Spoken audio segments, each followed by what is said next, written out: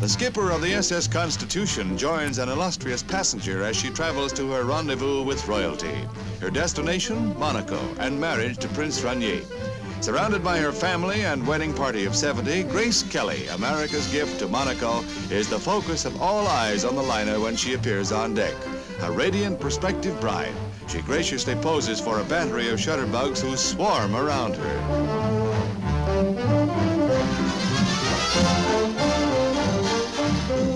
Joking with her father, she passes the last hours before one of the most heralded weddings of the century.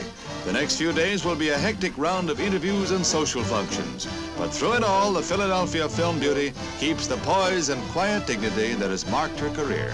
Monaco's gain is America's loss.